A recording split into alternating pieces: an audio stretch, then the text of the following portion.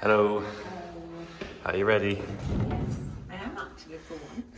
Okay, so I've had my run. Laurie's had a bit of time to herself, and now we're heading out to explore Belgrade. We got here yesterday about midday, but as we tend to do on our trips, the first day we tend just to kind of have a little bit of a walk around, grab some coffee and just acclimatise. What's on the agenda today, Laurie? So, first stop is breakfast. And then we're just going to do some general sightseeing, but we're also going to be trying some local authentic foods. Sounds good.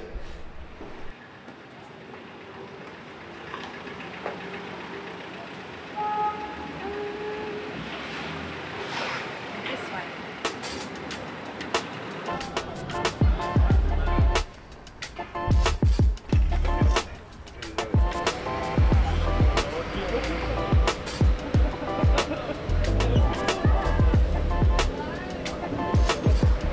Our first stop of the day is exceptionally busy, which I think is a good sign, and we're going to be trying one of Serbia's most popular dishes, which is burek. Is burek quite popular here? Yeah. Serbia, it's, I don't know, maybe one of the most popular, things you can eat. Basically, cevapi, pljeskavice and burek. That's it. Yeah, that's what we're going to try today. Dajte im po recimo 150 grama sira i dajte ovo parče mesa što je to. I took you like 150 grams each. Do you want more? So look, one cheese, one meat, just like to share. Have to share, okay. Yeah. Da ćete mi dva put taj kombo za njih sir i meso, molim vas. One.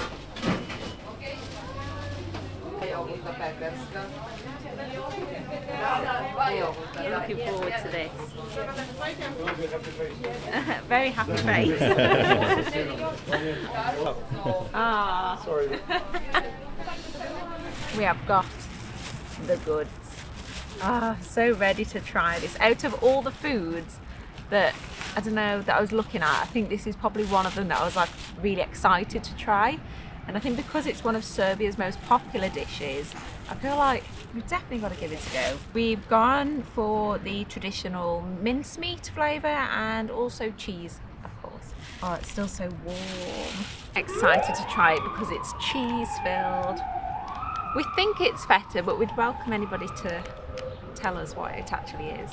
I read that apparently burek means to twist, so the pastry's got all these beautiful twisty turny bits of phyllo, and then you can see these huge chunks of cheese, which I'm gonna just have to try it.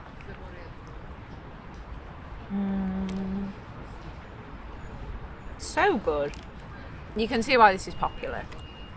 And the cheese is actually, I'm not sure what I expected. I think I expected like a bit of a cream cheese, but it's actually quite solid sort of cheese in between the layers of pastry. It's quite nice and salty, which I didn't think it would be, but it's actually really, really nice. Oh, so good. So this one is the meaty one. Should we give it a try? Oh, I'm excited.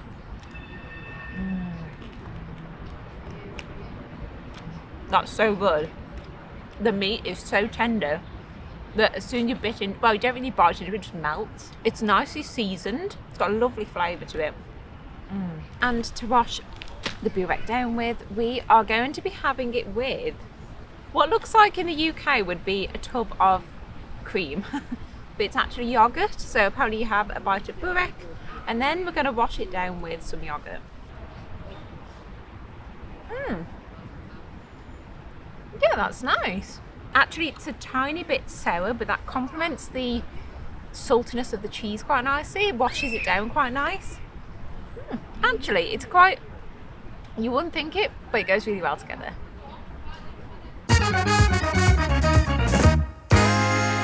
So we've made it across town and we're now at Belgrade Fortress, which is, I think, the most popular tourist attraction here. Yeah, it's very busy. And no scaffolding on anything.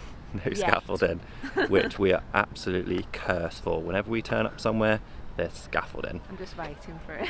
So, no, positive thoughts, we'll be okay. But another thing, the weather is absolutely amazing. So nice. I'm not sure if it'll continue for our full trip, but yeah, I think it's meant to. Fingers crossed, that'd be nice. oh, But yeah. God, it's so nice. I was a little bit worried about visiting Eastern Europe in October because I thought the weather might be a bit rubbish, but so far this is absolutely perfect. So we're going to have a good look around.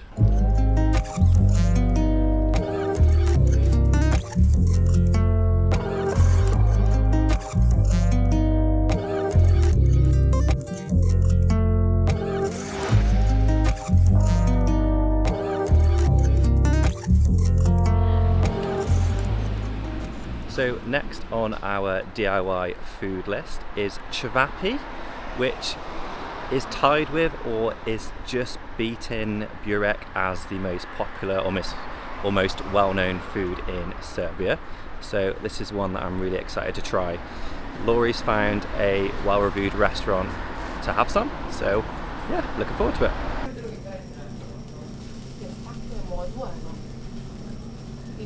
Cream. It's here. Ah, thank you. Ooh, look at that. You must have heard me. I know it's here. Oh, that looks good. If I open this up, yeah, little mincemeat fingers. That smells so good. So, I'm thinking the plan of action. I think I'm going to take a little bit of this type of pitta. And then maybe just get a bit of the kashmak, the meat and the salad, and then just enjoy. Do you think that sounds like a good plan? We'll put some of that on there. And check. Oh, that's nice and juicy. Ooh. Oh, it smells good. It smells so nice. Put a bit of that in there. Cabbage. Should we get some cabbage there? And then some of the raw onion. I've seen like a lot of people have it with raw onion.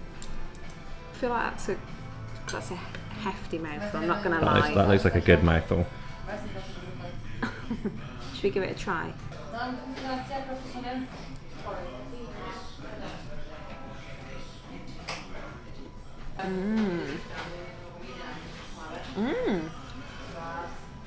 That's good. The meat's really nice. Nicely seasoned, like it tastes really good, it's really flavourful. Then you've got the smooth creamy kashmak. And then I think the salad as well is quite crunchy and crispy. So it's just like a real mix of like flavours and textures in there.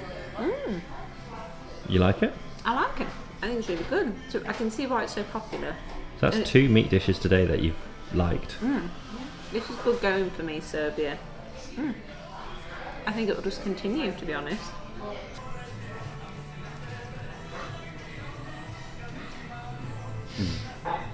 That is amazing.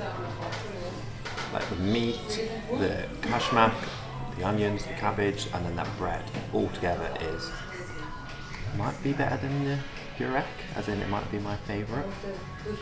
It's a really good mix. I'm really pleasantly surprised by this. I can see why this is kind of like the top rated food, you reckon, in your research? Definitely. Oh, amazing. That was delicious. It was so good. Serbia hasn't disappointed with the food. It hasn't. I didn't know what to expect, but you've done well here. Thank you. So I've taken over the role of sort of finding foods to eat. So my list was very long and I've had to unfortunately cut it down to a really, really short list. So there's a lot more foods that we wanted to try, but I don't think we'll have time or stomach capacity to do it. Yeah, but the man that we met at the bakery this morning, he said 3 things, but 2 of them were burek and cevapi. Yeah. So I feel like we're doing the most iconic foods. Tick. Done. Both of which were amazing. So good. But we've got one more savoury dish to try, so we're going to finish up here and then go find it.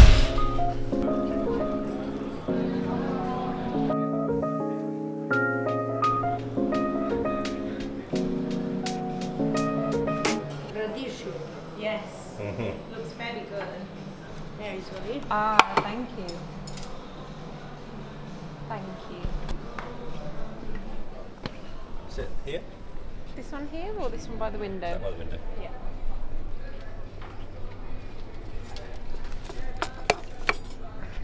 Damn, that looks so good.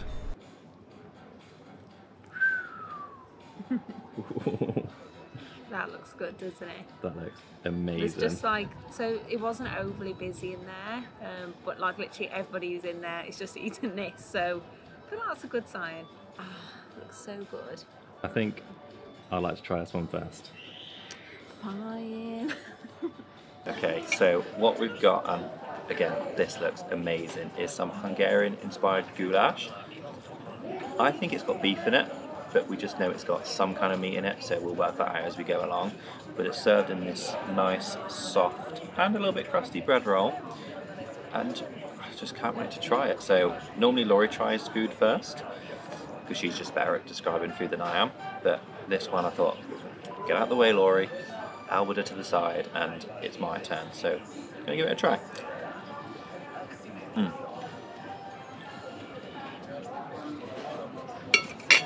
It's beef. Neither of us are huge beef eaters, but you'll like that, and I like that very much. So soft, so tender, but this is what I'm looking forward to.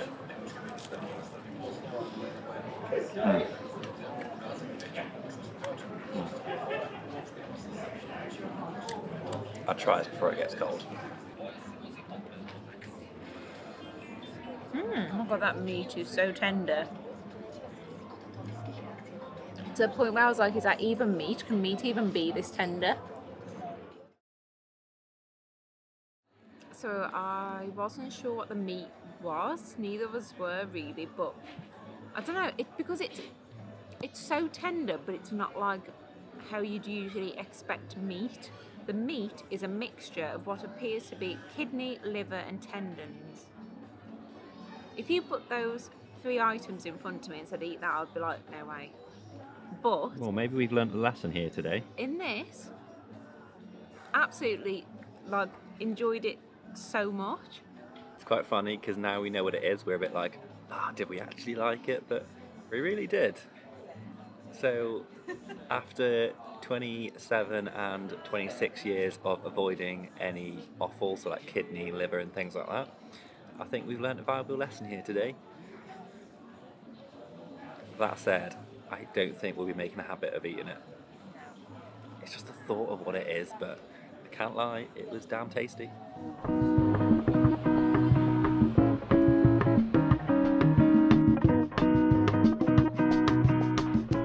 How them kidneys tasting now? I keep thinking about it because the thought of it just makes me feel. It takes me back to like biology when you learn about what the kidneys are used for, and I'm just like, I didn't think about its function. well, I just thought it was really super tender beef that had been like really slow cooked, and now I just need some dessert to get over it. And that's what we're going for. That's what we're going for.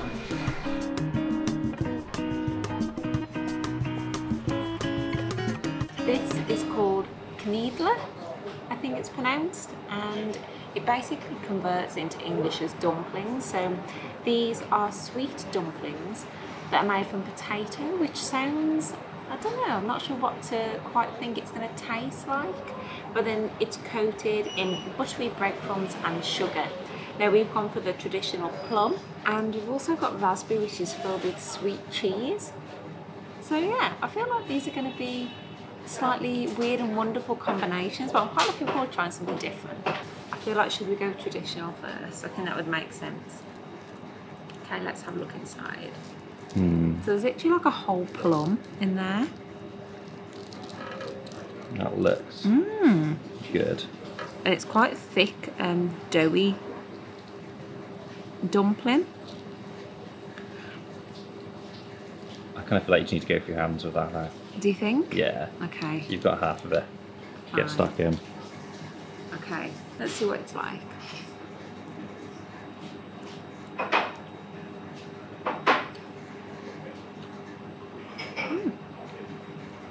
You can tell the potatoes in there. Oh, really? It's quite a thick, stodgy dumpling. The plum is quite sweet actually. I'm quite surprised at that. The plum's quite sweet. Overall verdict on the plum? Actually, a lot better than I thought. I wasn't sure what to think, but I think it's just the consistency of the dumpling, like knowing that it's made with a potato. Just feels a bit weird, but once you have a couple of bites, you get into it. It's nice. So this is the raspberry and cheese one. Get a close up of that, Laws.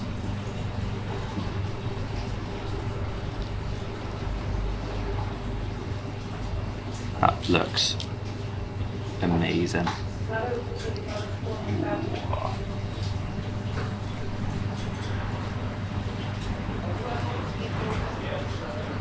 And messy. That's by far my favourite. Really juicy, like raspberry, like kind of jam. It's like half minced up raspberries and like a cheesecake like cheese. So I think you'll really like this. This is really nice. I can't really tell that it's potato. It just tastes like dough to me, but I like it.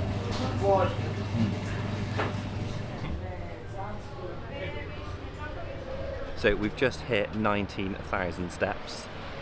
And we're going to add a few more steps to that because we've got a 25-minute walk back to the other side of Belgrade to get to the temple of Saint Sava. So that's where we're heading.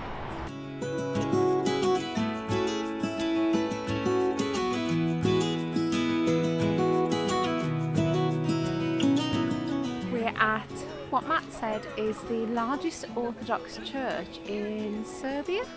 Is that right? I think so. And to be honest, it's beautiful. It's a beautiful building, and it's quite nice that we've come here at sort of sunset time. There's a lot of families around here. Everyone's just sort of, I don't know, it's a very, very nice chilled atmosphere around.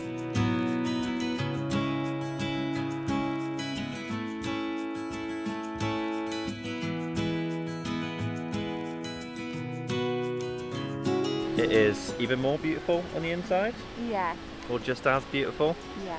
It was stunning. Like I think, breathtaking, wasn't it? yeah, I think it's one of the most beautiful things we've ever seen. I think this time of night is Yeah. a good time to come visit it. We were originally planning to come a little bit earlier, but It's just got dark quick though, hasn't it? it has. Time's run away with us. I'm glad we've come at this time. It's really nice. Now we've got one more stop on our food tour, a little bakery. It's open till 10, but I'm a little bit worried that it would have run out of what we wanted, so we're going to walk there and just see what happens. I feel like it's quite late to be eating cake, but I feel like my second stomach is coming into play because it's dessert time. Well, I suppose it's second dessert, isn't it? Yeah. So we've gone for 2 cakes because this bakery apparently started in 1851, so we heard there was quite a good few suggestions. These were 2 of the top ones, so this is what we're going to try. Firstly, I've got the reformer torta cake. So on the top you've got this really nice smooth, it looks like dark chocolate. And that dark chocolate goes so well with the walnut. It's quite an indulgent cake. I feel like you probably couldn't have this every day because it's quite rich, but so tasty. Second suggestion that I found, I feel like is a bit of a cheat because it's not actually Serbian. Traditionally it's Mexican, but apparently this bakery does it really well, so I feel like while we're here we've got to try it. So this is a tri leche cake. It contains 3 types of milk. So you've got evaporated, condensed and whole milk, and you've got this massive layer of caramel on top. So I don't know where to start. Ooh, it's quite smooth. Oh, it smells so sweet. I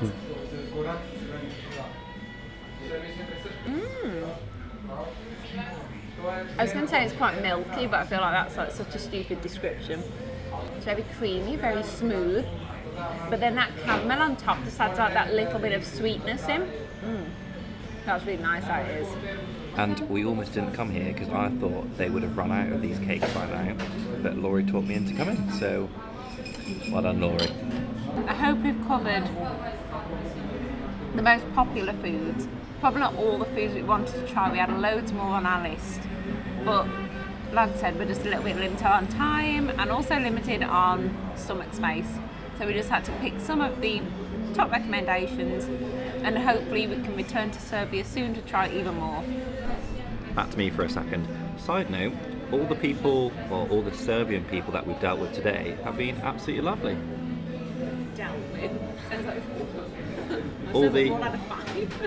All the Serbian people that we've met today have been absolutely lovely. I didn't expect Serbian people to be not nice, but just a comment that they were very nice. So